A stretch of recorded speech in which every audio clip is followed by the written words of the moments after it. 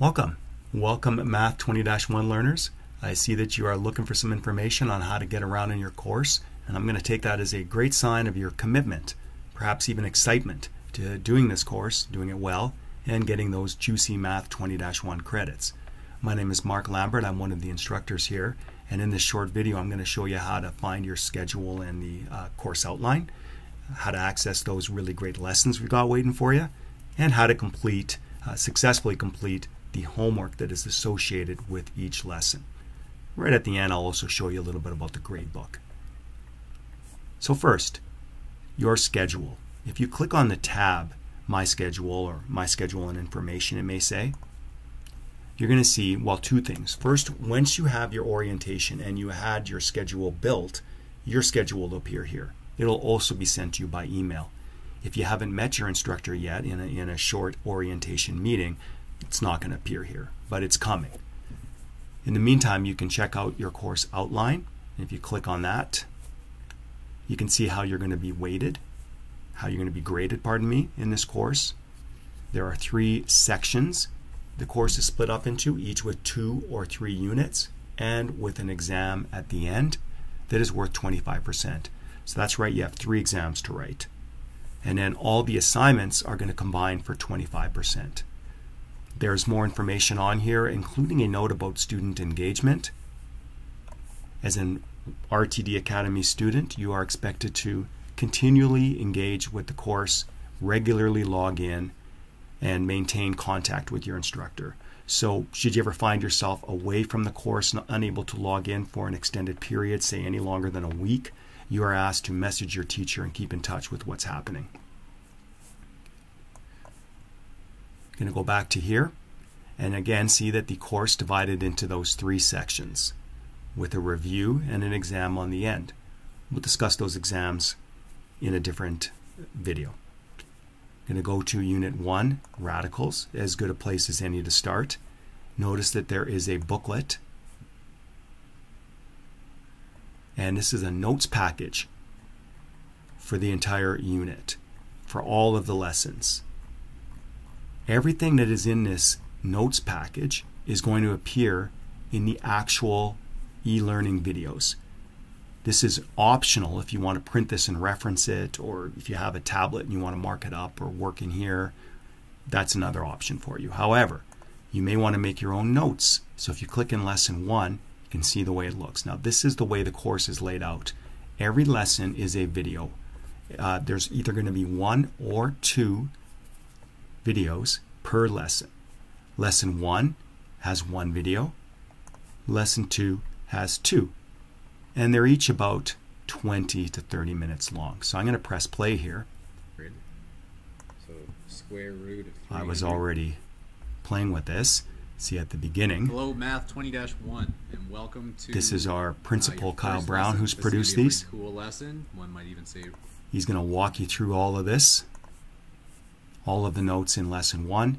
And again, you can picture yourself sitting in front here, jotting some notes down, taking down the definitions here, what's an index and a radical symbol, and then importantly later on, trying the questions.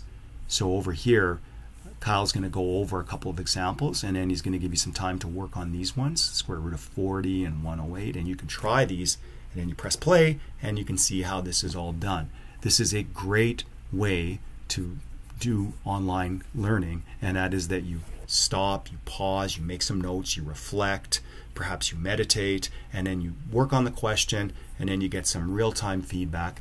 Go back and look at it again if you need until you understand the course concepts. Your goal when you come out of any lesson is that you can do all of the examples, they all make sense for you, and then you're ready to do the homework. So I'm going to leave the lesson. See, 25-minute video, 26. And then you go to the homework questions for Lesson 1. So I'm going to click on here. I'm going to press resume. You're going to press start. I was already demoing this one. So I'm going to reset it here. And I'm just going to show you that you could do math type in our system. Like you can do fractions and square roots. And you can do exponents. Like I could do something like this. You can see a pi and an infinity symbol. There's different symbols sometimes for the different questions. But there's full math type equipped. You can do any equation, any kind of math symbology you can put in here, and it will mark it for you. So if I submit this, and surprisingly I did not get that right, but I can check what the answer is, and it's 28 root 10, and I could try another one that's very similar right underneath. Now, also note that this question has a video. So if I click on the video link, video is going to pop up and it's going to show me how to do a question that's really similar to the one I'm on, but not identical. And I will discuss why it's not identical in a moment. But for the meantime, it's not necessary to be identical. You just want to see how it's done. You can get back and try your own question. Lots of videos, lots of worked examples throughout our homework. If the video didn't help or there is no video, you can click on Message Instructor.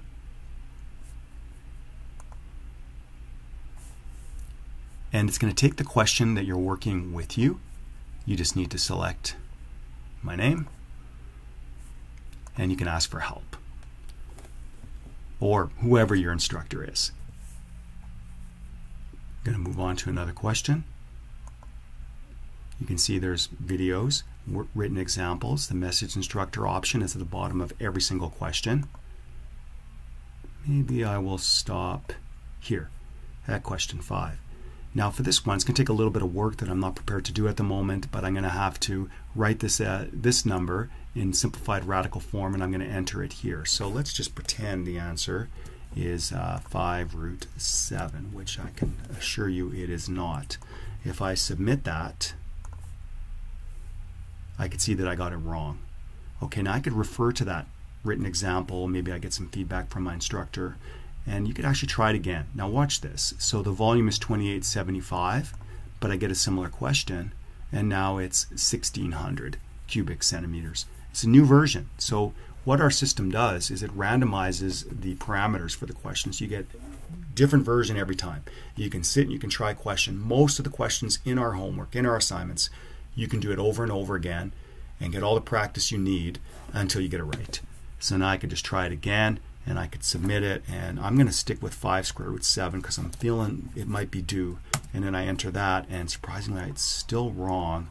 Now I do want to show how to get that answer, and I got to change it. So I'm just going to change it to anything like 5 root 8. So I'll submit it now, and then notice that answer key comes, and then oh, there's the answer. Of course it's a cube root. I'm not sure what I was thinking. 4 cube root of 25, and if I click on detailed solution, it's going to be a detailed solution for my specific version of the question. This doesn't always appear, but it often appears, that detailed solution. The answer key is always going to be there. And then again, I could try it again. So I could just get a similar question again. Now it's 1472.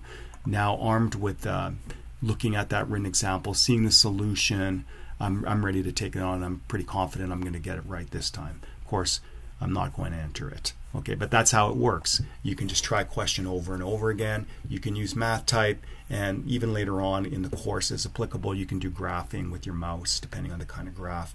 It's all interactive, and it's pretty straightforward learning curve for getting good at it. And again, with the homework, you just do it again until you get it right. You got the lay of the land, and then you're ready to do the assignments and the tests. So last thing is your grade book, and I'm going to click on mine. I'm going to leave this assessment. Now everything that you do in the course is going to appear in here, including your homework, which again doesn't count. So I'm going to just jump down here, and you could see that the homework, while it will be graded, it will fill it out on here, counts for 0% of your mark. It's just your assignments and your 3 exams that actually count towards your mark.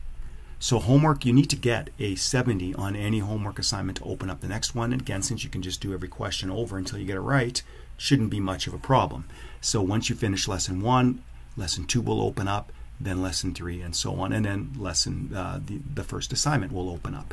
So as you go through the course, this will all fill out and be auto-graded. There might be sometimes I need to go in and mark something, and in that case, I would always appreciate you just send me a reminder if necessary. Say I finished an assessment that requires marking, and you could just send me a message up here, and I'll get into messaging as well in another video.